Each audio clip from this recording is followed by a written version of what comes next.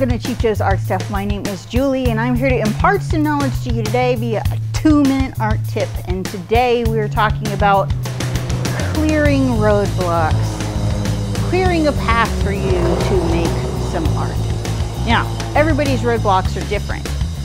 They're particular to you. They can be specific things, they can be general things, but you kind of need to identify what kind of stuff is holding you back.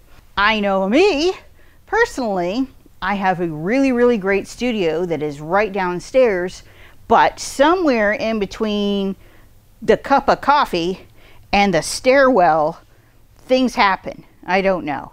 Like, I have a hard time, like, just do it. Like, get down there and get started. Now, once I get started, 6 hours goes by before I even look up again. But it's just that thing.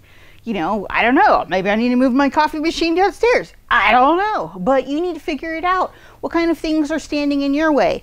Maybe you just have a little bit of, like, mental roadblocks. So maybe you need to do some stretching, some deep breathing.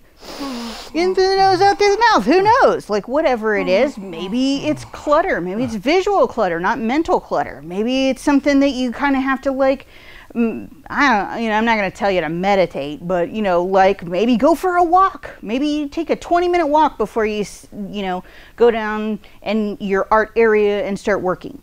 Or maybe it's your materials. Maybe the way that they're organized is a complete stinking mess and you can't ever figure it out. Like, you're spending more time digging for stuff than you are anything else. We did another whole video about that specific issue called organizing. And so whatever it is that's holding you back, whether it's time or quiet or whatever, make sure that you owe it to yourself. Make sure that you devote some time to figuring out why it is that you're not doing what you really love, making some art. So get in there, clear those roadblocks, and make time for yourself and for your art. And we are sure that you will enjoy.